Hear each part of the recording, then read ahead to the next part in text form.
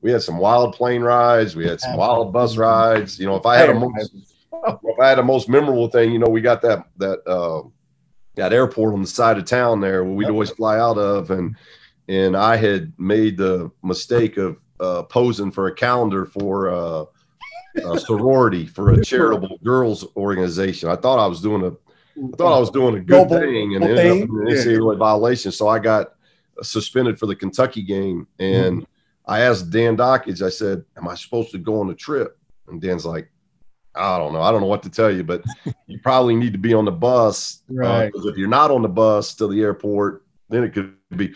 So I listened to Dan. I get on the bus, and you know how Coach got some superstitions to him. And as you know, when you get off the bus, he hits you on the back. You know, he just kind of hits you on the back as you go off the bus because he's the last one to get off the bus. And I'll never forget.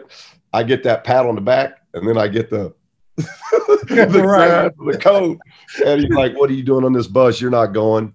And I'm like, "Okay, Coach, I just didn't know." And he goes, "Find your own way back." Right. Wow. So now I'm like, okay, I'm supposed to walk back from that airport. That's like 15 minutes, 20 minutes away if you're in a car.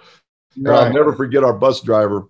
I see the plane go through the clouds on the way to Lexington, and I'm walking up this road, and the bus driver pulls up next to me and just opens up the door and goes, "Hey, you need a ride?"